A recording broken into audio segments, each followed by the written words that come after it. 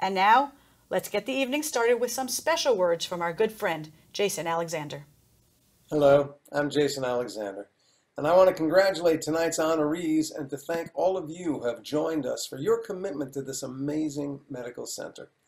Yes, Shaare Zedek Medical Center is the largest hospital in Jerusalem, and yet it is known as the hospital with a heart.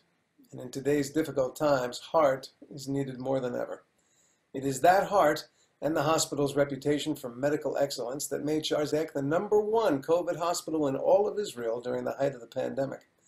And now Shaare Zedek needs your help in order to continue operating its impressive COVID units, to complete building their comprehensive cancer radiotherapy center, and to complete the expansion of their, unfortunately, always busy emergency room. I know you're as proud as I am of the work this hospital is doing, while also serving as a beacon of hope and healing to everyone around the world. So thank you for your support and for helping Shaare Zedek save lives in Israel every day. Shalom, shalom.